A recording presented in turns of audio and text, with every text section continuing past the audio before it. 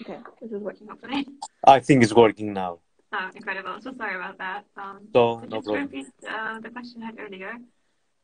So someone asked what advice do you have for patients that consider spinal cord stimulation or neuromodulation? Advice is not to start with spinal cord stimulation as a therapy. They should start with drugs. They should start with physiotherapy. They should start with all other options. And if all these options are not working out, only then try with spinal cord stimulation. That does not mean that the patient has to wait 20 years, because after 20 years, the chances of a successful outcome are limited. There are publications that show that the best results are within the first 5 years after the onset of pain. After that, there are some patients that can benefit from it, but not the majority of them. What is important for all of us to understand, patients and for the physicians, is that spinal cord stimulation is not the only therapy. The majority of patients needs a combination of spinal cord stimulation, drugs, physiotherapy, and psychological therapy. It's a multimodal treatment. We should not expect any miracles. I cannot tell you that if a patient gets a spinal cord stimulator, then the pain is going to be zero and the patient does not need anything more. This is not reality. It would be nice, but it wouldn't be true. So they should be prepared to have a combination of therapies. Only in such way we can have good results for the many, many next years. Thank you. So I have a question that's not quite related to functional neurosurgery, but in regards to pursuing a career in Germany. So someone's asking any advice on pursuing a neurosurgery residency in Germany. I don't think I can answer this question because I came to Germany as a consultant. I didn't do the residency here in Germany. But what I can tell you is that if you want to do the residency in Germany, you'll have to come to Germany. You have to learn the language. This is really important because the language is not an easy one. So I'm here almost 8 years and my German is pretty bad. But I had to learn German 7 years old. Now I'm 45. I assume most of our colleagues that are listening now are younger than 37 years old. So it should be a little bit easier for them to learn German, but this is a must. And you cannot learn the language if you're staying in your own. You'll have to come here and spend some time here. And observership could be a good idea for a certain period of time so that we can hear German in real life. You can speak German in real life. There are many positions here in Germany. This should not be a problem to find a position here. But then it depends what do you want. If you want a position in an academic hospital, a university hospital, this would be more difficult. If you want a position in a smaller hospital, in a smaller city, that wouldn't be a problem. For me, the most important obstacle is the language. If you already know German or if you are willing to learn German, then there are many chances here. And don't forget, the German colleagues are leaving Germany. So that means there are many positions open for all foreigners that are willing to leave their countries for some years or for the rest of their lives and come here and work. And one more important thing, if you come here to do an observership, please walk around in the cities and see how the people is talking, speaking, acting. Have a look at the weather. How is the weather? I'm coming from used to have sunshine. Here in Germany, it's not that sunny so frequently. If you really like food, as I do, it could be difficult for you because the ingredients here in Germany are a little bit different. Most of them are imported. Factors that you should take into consideration. If you just want to come in Germany, spend 6 years, do the residency, and then go away, it's not a problem. If you want to spend the rest of your life in this country, then you should be really careful and think about all other parameters as well. Here. Well, thank you so much. I guess myself one of the people who left Germany for the UK. Okay, so I have another question. Are there any severe side effects of neuromodulation? And what are the most common ones? Once again, please, I didn't hear you correctly. There are some interruptions.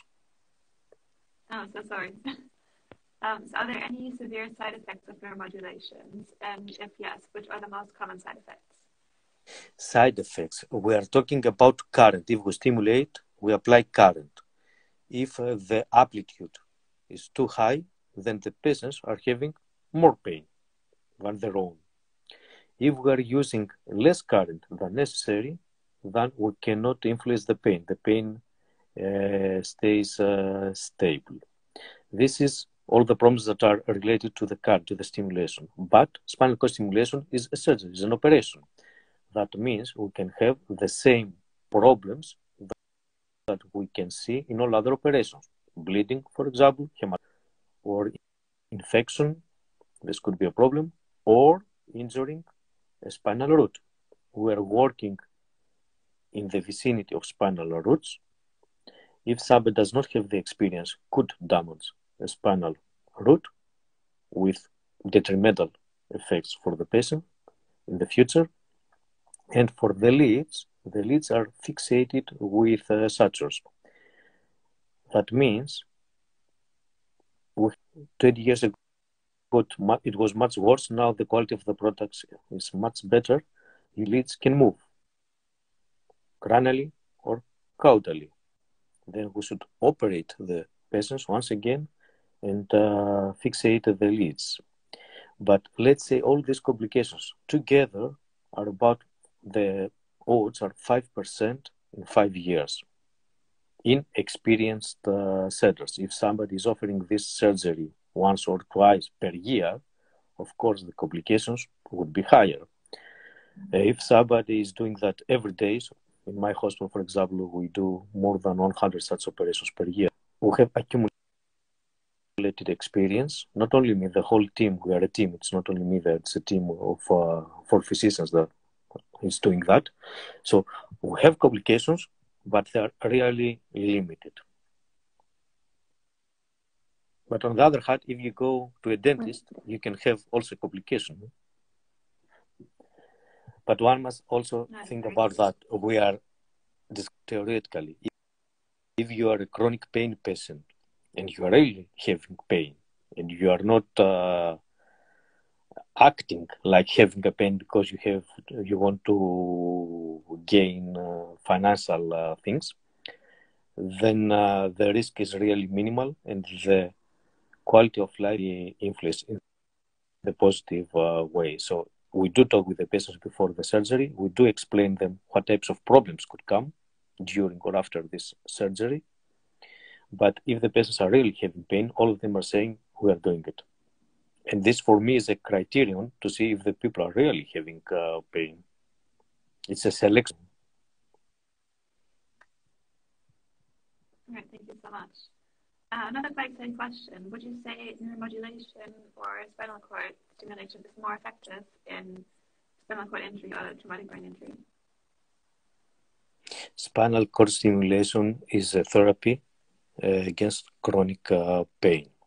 This is the indication of the pain, not the functional improvement. In cases of spinal cord injury, the results are not that good as compared to patients with back or leg pain after back operation, back surgery. So in spinal cord injury patients, we should be very, very careful. We have to speak with the patients and see which is the goal. If the goal of the patient is to walk again, then we should not do it at this point. After some years, it could be different. Now, I wouldn't do it. If the patient with spinal cord injury, and there are many of them, have chronic pain, then spinal cord stimulation could relieve this pain. And these patients are good candidates for this therapy. For patients with traumatic brain injury, there is no indication cord stimulation. We cannot offer this operation. Thank you so much. So we have another question regarding your training. Seeing that you've trained quite a few different countries and hospitals. But to add something, in patients with traumatic brain injuries, many of them have spasticity. Not chronic pain, but spasticity. And the spasticity is really severe, and they cannot work. They cannot act in their everyday life because of spasticity. Of course, we are trying with drugs, baclofen tablets, for example, or Botox, something like that, Botox injections. But if the spasticity is generalized, the only reasonable therapy is an intrathecal baclofen therapy. You have to implant a catheter intrathecally, and you have to apply baclofen there. This is another neuromodulation option. And if you are interested, please do visit the official website of the International Neuromodulation Society. It's neuromodulation.com. There we can find many definitions about all diseases, about all therapies. Okay, thank you so much. I have another question regarding your training. Seeing that you've trained in quite a few countries and different hospitals, which one was your favorite?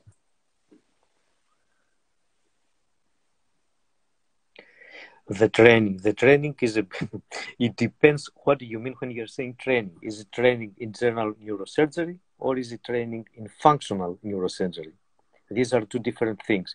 I think the majority of our colleagues that are with us today are interested in the general neurosurgery. So for something like that, I can only tell you that Germany has a huge tradition in general neurosurgery. I cannot speak about any other countries. Some years ago, the tradition was really good in the United Kingdom as well for neurosurgery. I don't know if still this applies. I cannot tell that. But in Germany, the level of general surgery is really good.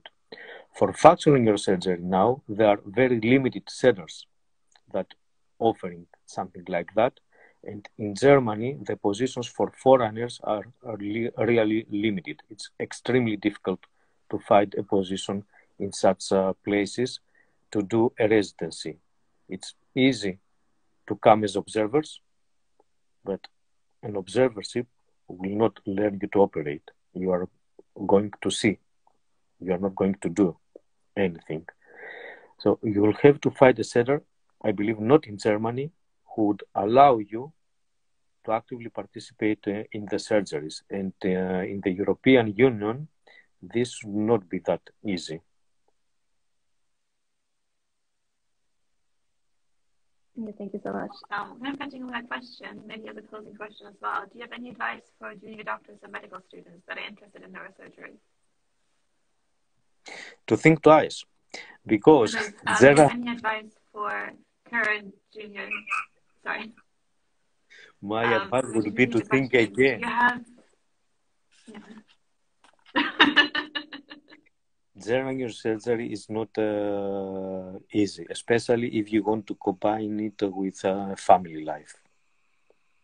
Okay, and this is one of the advantages of functional neurosurgery, because by doing only functional neurosurgery, you have the luxury to have a pretty normal personal life. If you are a general neurosurgeon and you have to go to work on Saturdays, on Sundays, to operate on patients with traumatic brain injury, for example, then the quality of life is not optimal. I know, because I did that some years ago.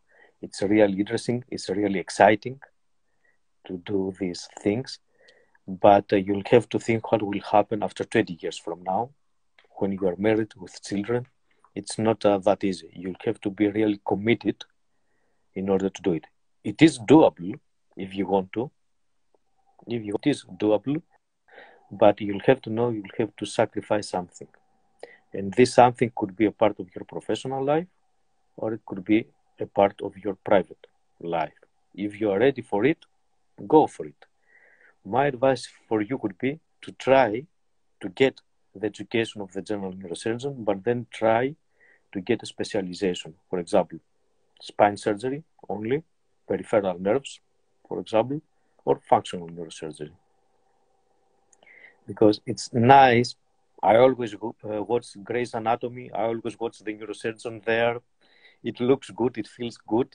But in everyday life, it's really difficult to combine the professional and the private life.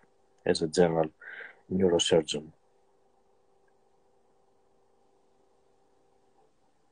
Thank you so much for this very honest answer. I have one final question, and we will let you get you on, like let you get on with your Sunday. Will neuromodulation devices ever be lit like wireless? Wireless? Yes. We have already wireless options. The problem is, and this is the problem is that the devices that we do have now, for spinal cord stimulation at least, are not mature. So the companies will have to invest some millions of dollars or euros to make the products better. The technology is completely different if we use it for peripheral nerve stimulation, for nerves under the skin. In such cases, this wireless technology could work at the present point, now. But if we're talking about placing a lead near the spinal cord, so spinal cord stimulation, then in my opinion, the therapy is not so advanced. We'll have to wait some years. But this is the future, this is the tendency, and should be so, because it's not nice to have a big neurostimulator in your buttock area. I can imagine. Well, thank you so much for your time today, and thank you so much for joining us. Hope you enjoyed this discussion and all the questions. Thanks for the invitation. And all of you guys who are new to Brainbook or haven't heard of us before, we're a UK-based charity working on improved patient education. We've got a lot of educational projects at the minute for both medical students and patients. We will be hosting another case discussion in 2 weeks' time, and we do have a neurosurgery essentials workshop next weekend. It's completely free of charge. I'll post another link to that, and please do come and join us. Otherwise, thank you so much again for your time today. I really enjoyed this discussion, and I hope you have an amazing rest of your Sunday. Bye. Have a nice evening. Goodbye. Bye.